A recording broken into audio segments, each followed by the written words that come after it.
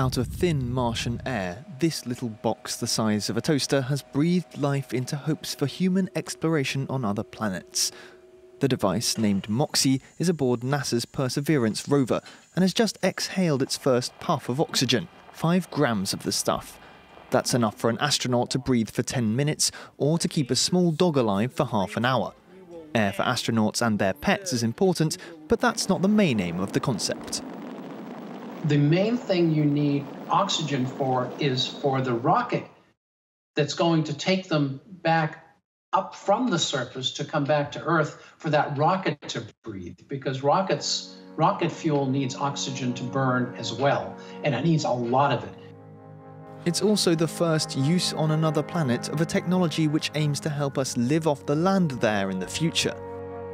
MOXIE is one example of in situ resource utilization technology. What that means is, instead of taking everything with you from Earth, you make use of resources at your destination.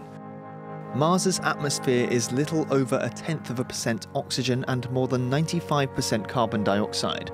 MOXIE takes these CO2 molecules and splits them apart using electricity to isolate the oxygen. Future generators would be much bigger and would arrive on Mars well ahead of humans. NASA is hoping we'll set foot on its dusty surface around 15 years from now.